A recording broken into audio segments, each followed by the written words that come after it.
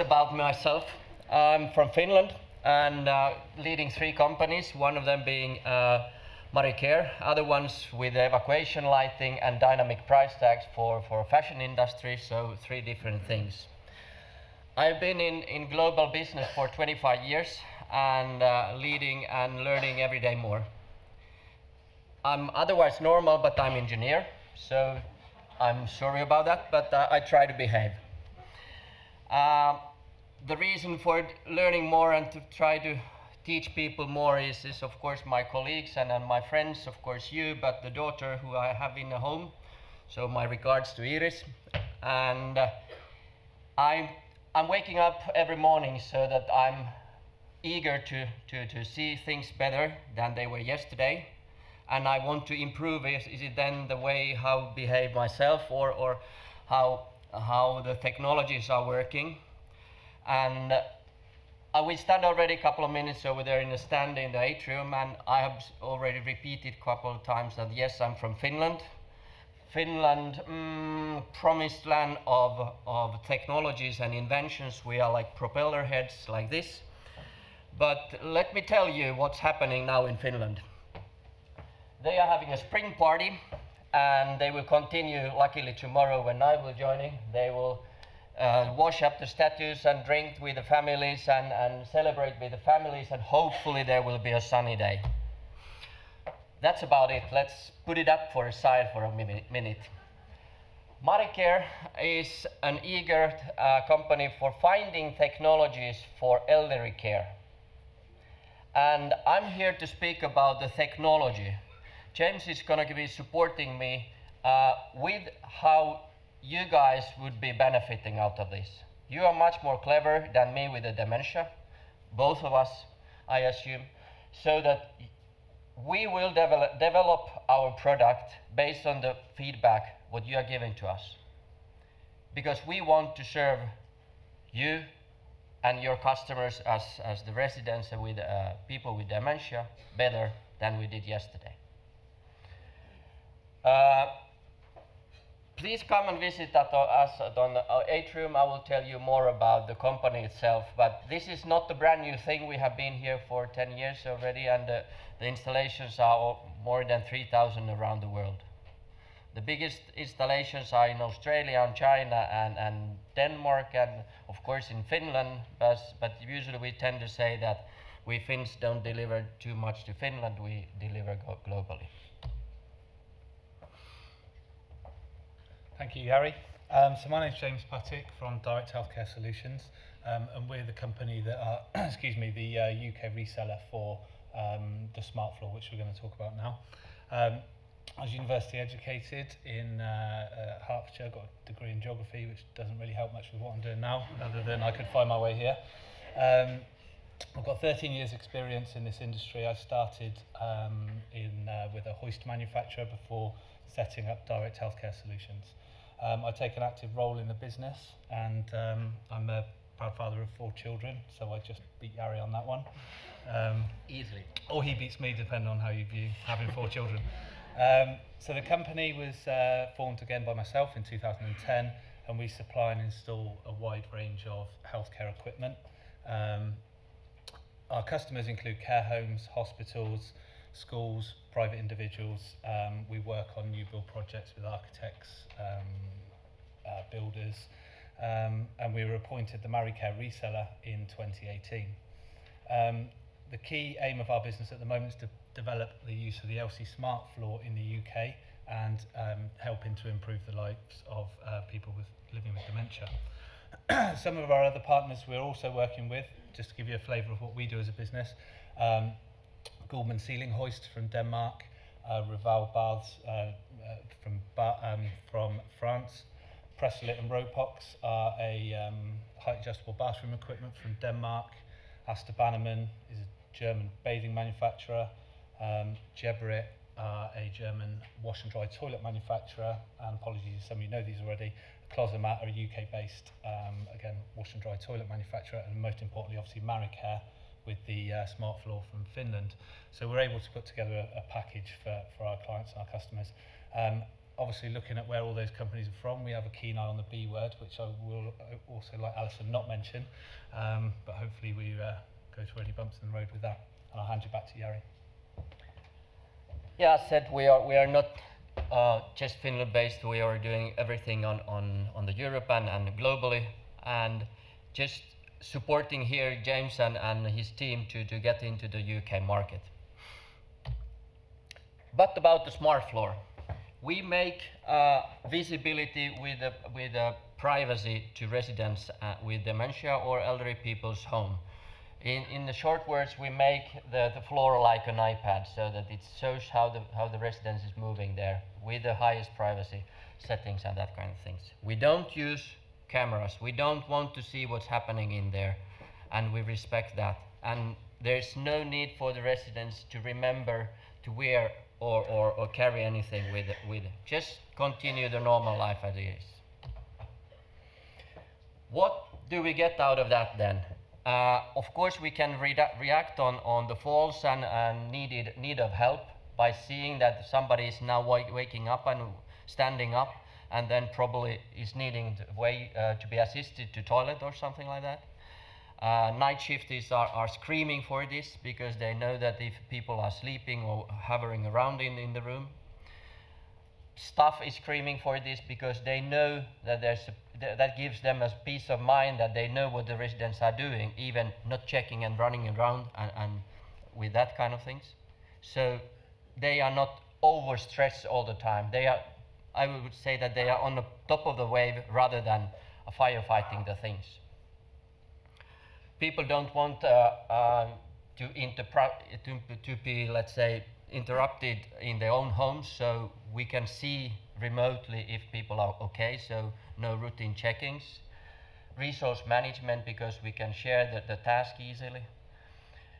And what is now very, very important is the preventive part of that. We can see how the behavior in the rooms is changing over time. How was the behavior in January? How was it in March? How was it in December? So comparing those data, what the floor is giving to you, you can see that, okay, there's less activity, no going in the balcony anymore, more or less toileting, more bedtime, that kind of things. Of course, it's a tooling for the managers to see how the nurses are doing around. Yeah, please. That's that kind of. Could you please shut it off? Okay. I will try to continue. So it continues. So it's a tool for dementia without restraints and restrictions. What is it then? How does it help them? Is that if we start with the left-hand side, it gives the information when somebody is entering the room or exiting the room. It's of course giving the alarm of the falls. It's also measuring the activity in the room. It's creating every time a data point when I'm walking there around like this. So everything is recorded and put on a database, and that can be used after years or next day, whatever. It can be connected so that it's adjusting the lighting based of the activity, so that put lights on during the night when you go to the toilet, so that you can see that, which helps a lot of elderly people. It gives an alarm when somebody is going out. That's great, they go out, but if it's extended, as in Finland, it tends to be cold sometimes, so if the outing is more than 50 minutes or 15 minutes or whatever, then it gives an information that, yeah, residents has been out there for 3 minutes now on the balcony without the proper clothing or whatever. This is not limiting, this is giving you more possibilities. Bed alarm, when I step into the bed or step out from the bed, that will be counted, and then toilet, same thing. This can also be used as a burglar alarm if that is needed. So you can switch it on that if there's any activity, it sends you a message. And it's only a thin, less than 1 millimeter thin foil under any top floor installed. So that's nothing visible in the room. No electronics, no visible things. This could be one department from a care home, and this how it could look like, that there's somebody moving in the room, actually exiting bed from room 43. That gives an alarm. There's a nurse coming now to help him or her, and that kind of visibility is available on time, any place in the world, with a handheld or then in the nurse's room. Everything is possible. You just need to find a wave over there. All the alarms can be set individually to any rooms. It's damn easy. Oh, sorry, my word. It's very easy, and usually it's made so that the users, making the nurses, are adjusting them based on the residents' needs and daily activities.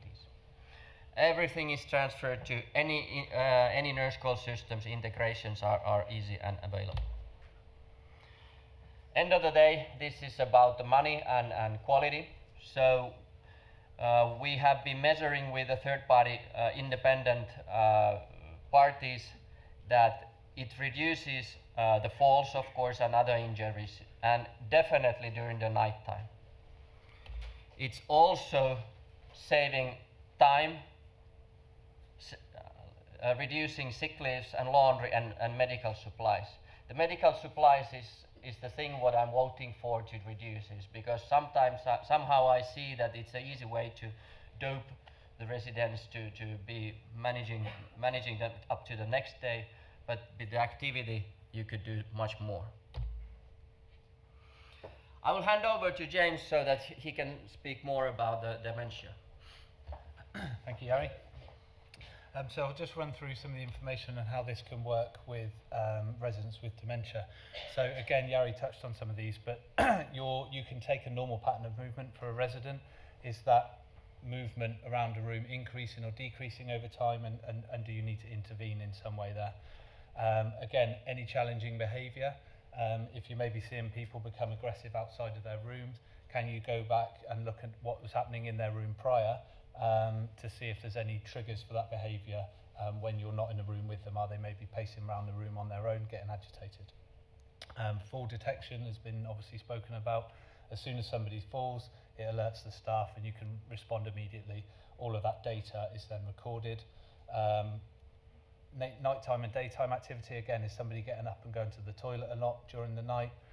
Maybe they've got a bladder infection, you can pick that up early, reducing then the medical cost and improving the condition and the life of the resident. Again, we've got a little image of a heat map there, so you can also build a heat map of where someone's moving around in the room.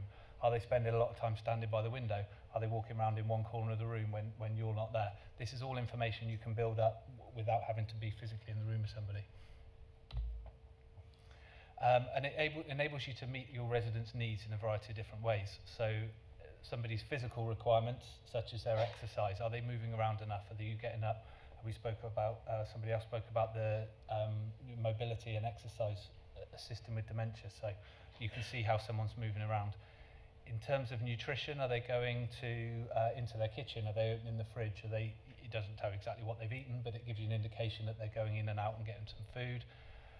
Again, are they using the toilet and they're safe? Are they resting? So are they getting a nap in the afternoon? Is that nap increasing in duration or shortening?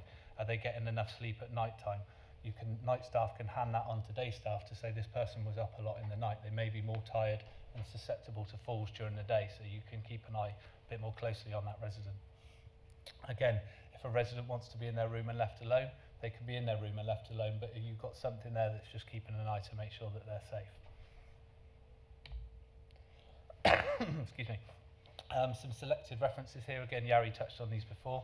There's nearly 1,000 here, 956 because I counted them earlier. But there is over 3,000 installed globally, and as Jari said, China and Australia has some very large installations there. So overall, how does this benefit everybody concerned with caring for people with dementia and elderly residents? As we touched on before, early detection of conditions can then help with getting to the bottom of what's happening there, using medication, early intervention, and getting people back up and better quicker. It's safety for residents and the staff. So there's a full record of, for example, if somebody's fallen in their room, At this time, within a minute, 2 staff members were there. They tell you which staff members were there, and then this is all fully recorded and traceable. There's no disturbance to the resident. They don't need to remember to put on a pendant or a wristband. It's just on all the time. They can go about their daily lives, and it's reliable and 24/7. It's always on. It was touched on before with the time and the resource savings. So again, if you can manage your staff more, you can maybe reduce the amount of staff you need in a day. You can increase the night staff or vice versa, but you can have accurate information of where and when you're needed. And it gives peace of mind for relatives as well, which is obviously very, very important. And in terms of, with someone like Alison here from the CQC and reporting, you can go back and get all the history and all the data from either activity in one specific room to looking at potentially how many falls you've had in a whole area in a month or over a specific period of time. So that brings us to the end of that element. If you'd like to, we've got the smart floor set up in the atrium, so please come and see us. We can show you how it all works as a live demonstration. We're more than happy to give you more information there. As I said, I'm James Puttick from Direct Healthcare Solutions. Jari from all the way from Finland, so thank you Jari for coming here from Finland, especially on one of their special bank holidays. So thank you very much for your time.